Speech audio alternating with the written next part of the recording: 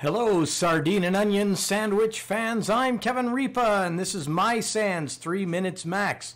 Today we're going to be talking about bytes. We talked about bits yesterday. Let's talk about bytes today because bytes are a combination of bits. Byte comes from the word by 8, or the words by 8. Everybody thinks it comes from a play on the word byte because of bit, but it comes from by 8.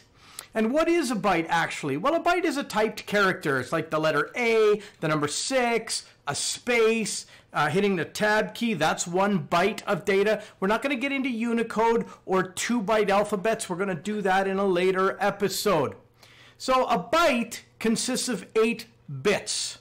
So let's consider where these bits go, actually placeholders. A placeholder has 2 possible values, either a 0 or a 1. So the total of all of these is 16 possible values across 8 placeholders. 256 possible combinations of these. Because there's 2 possible values, that's why it's referred to as base 2. But let's back up for a minute and talk about these in terms we're more familiar with. So if we use base 10 on the same 8 placeholders, it would look like this. Each placeholder has 10 possible values in a given placeholder rather than 2. So let's look at this. We only care about the placeholders with numbers other than 0, and then we multiply the value in the placeholder by the 10 power that's above that given placeholder. In this case, 1 times 10 to the third is plus 3 times 10 to the 2 plus 5 times 10 to the 1 plus 6 times 10 to the 0 equals 1356. Simple in decimal.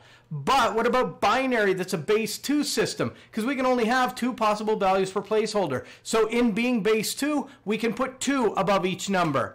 And then add the power of or exponent to it. 2 to the 0, 2 to the 1, 2 to the 2, 2 to the 3, 2 to the 4, 2 to the 5, 2 to the 6, 2 to the 7. So now let's do the math, because exponent math isn't easy, at least not in my head. So if we do the math and put the answer above the placeholder, we know which placeholder is worth what. So 2 to the 0 in exponent math is 1, or whatever the value is in that placeholder. 2 to the 1 is 2, 2 to the 2 is 4, and 8, 16, 32, 64, 128. Now to convert this binary to decimal, we take the values above the placeholder that have a 1 and add them together. In this case, because there are 1s in every placeholder, the total of all is 255.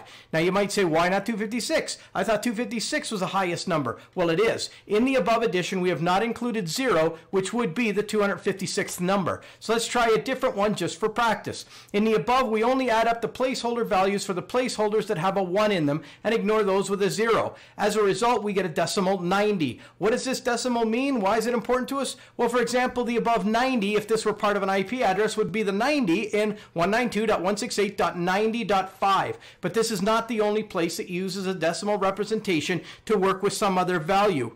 But more on that later as we talk about hexadecimal and nibbles and ASCII, etc. But in the meantime, and in between time, that's it. Another episode of 3 Minutes Max.